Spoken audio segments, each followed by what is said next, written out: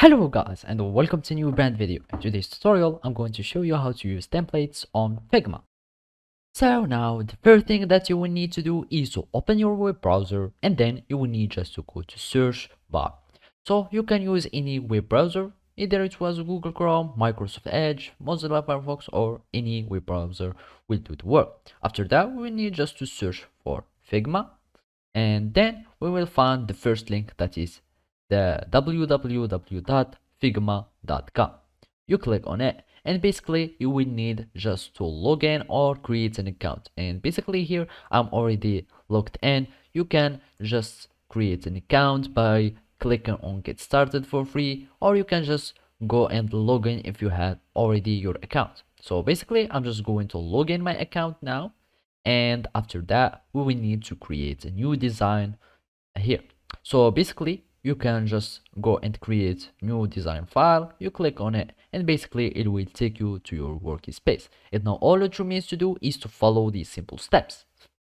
So now all you need to do is to go to your community on Figma. So basically you need just to click on the main menu, back to files, and then we will need just to go to community so we can search for some templates. And let's search for templates, for example, and let's search for all the templates. So let's go for file plus templates and go for the free one so we can see how to use them. And basically here we can find only the Figma, and basically you can choose from these templates. So we are going to click on anyone, and then we need just to duplicate them and open them. So let's just open on Figma, and after that we can just duplicate this file to have them on our file and we can use them.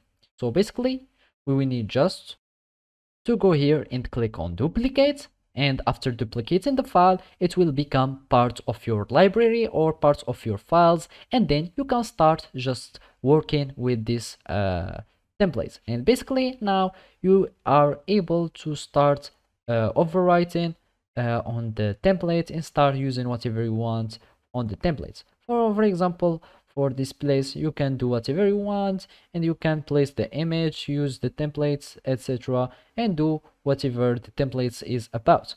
So of course there is numerous templates and different one, and you can do whatever you want. So basically you can have here your templates, changing the colors for this by selecting any elements or any components. And for example, let's just double click on here. You can modify whatever was the components or the elements. So basically let's just go for the fill-in layer, and here we need just to search for the fill, and we can find the fill-in layers here, and you can add it and do whatever you want or all the modification that you want to do on your layer.